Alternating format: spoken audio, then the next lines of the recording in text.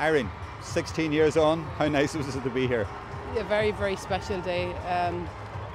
I'll never forget 2006, and the girls I got to play with were really, really special, and they're all huge supporters of the girls that are playing today.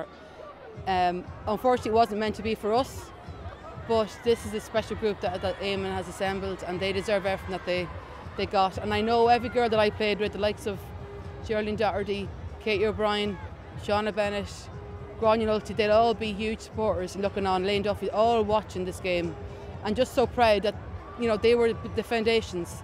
These girls were the ones they looked up to, and they're the ones taking it a step further and creating their own history. And these girls have no one but themselves to be just proud of. Like, it's all on them. They did it all. They do all the hard work. I get to see them training, and they're the last ones in Dunganny, 10:30 at night in the pitch dark. They train so hard. Elite athletes, each and every one of them, and mentally very, very strong. They're brilliant. When you were looking up at the cup being lifted and listening to the speech, what was going through your mind? Shauna Ennis is a very special person, very special captain, and she always seems to know what to say at the right time.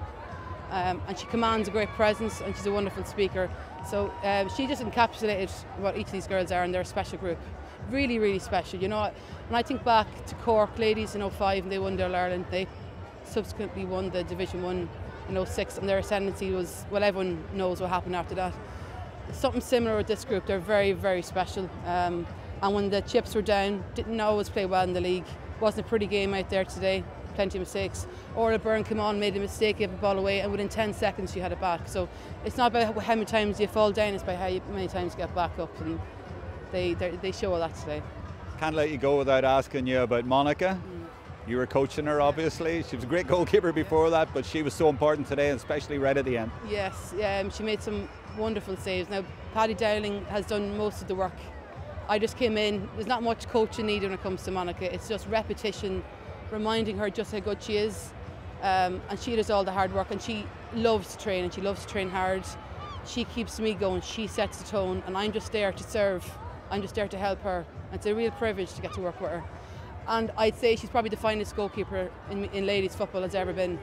And that save on her left-hand side off Geraldine, like, it was, that game could have gone either way if that wasn't made. So, and very commanding in the air, caught some nice balls. So she is an outstanding, very calm influence on the team. It sounds like you've been a calming influence as well, and this is sweeter for you. Well, I'm sure the girls will say the first time that they won in Croke Park was very special, and that was in 2020. But yeah, no, this is really, really special. A dream come true. When I was in secondary school, last day of school, principal, Sister Joan Dunn, wrote in my copybook, "I'll see you in Croke Park," and I never got there as a player. Real privilege and an honour to be here today, so I'm delighted.